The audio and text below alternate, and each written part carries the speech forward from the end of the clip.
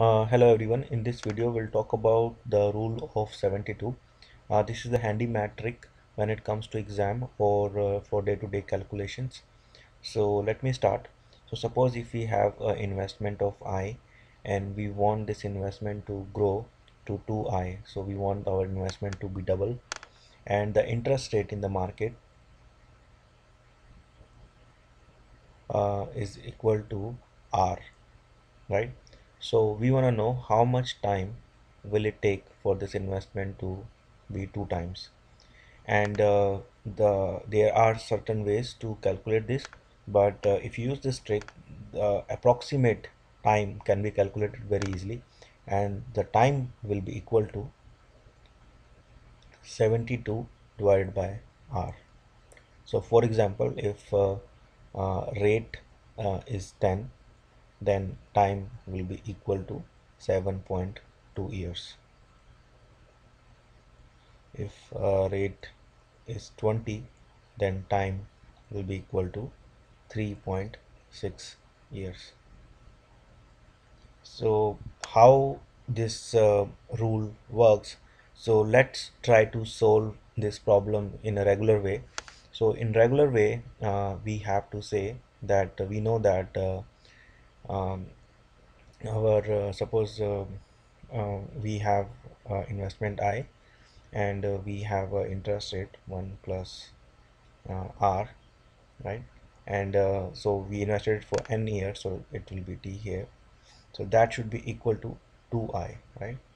So this is our initial investment, and then we have an interest rate every year, and this is compounded every year, so that will become 2I after certain time, right? And we want to calculate what the time should be, right?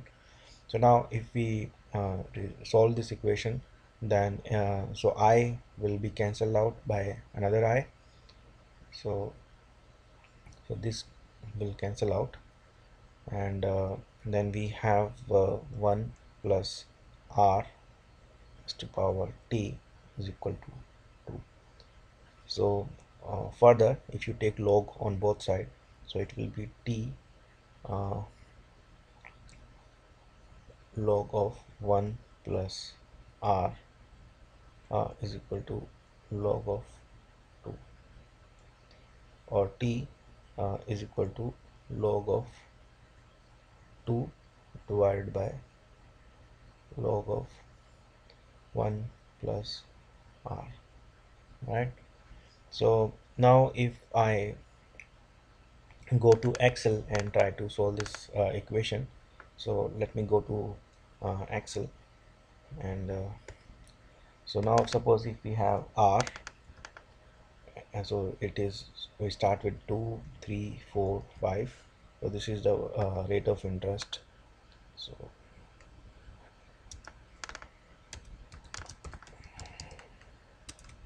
right, and then we have time, so time should be equal to,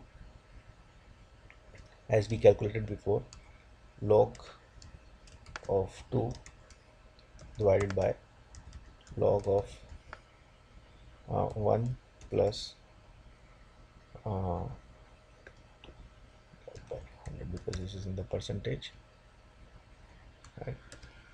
So it says 35 years, right?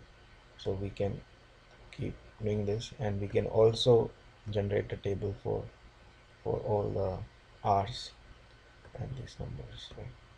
So now if you look here, then if you multiply time with R, that will be equal to 2 into 35, so that is 70.0056. So this is very close to 72. So if you keep doing this, you will see that all the numbers are close to 72. So 70.3, 70.6, 71. So if we approximate the number to be 72, then all we need to do is, so if I use the same approach, so if I use our trick, then instead of using 70, I'll always 70.005, I will use always 72. So I keep using 72 for all these rates, and then I'll calculate the time. Time will be equal to 72 divided by rate. So now you can see that I get numbers which are very close to the actual time it should be. So it's so suppose here it is 11.89, but here I get 12. Here is 10.244, I get 10.28. So this is a good approximation. Instead of doing this complicated calculation, we can just get approximation using this trick. So I hope this video make sense to you and it's useful, and we'll come up with more tricks in more upcoming videos. Thank you.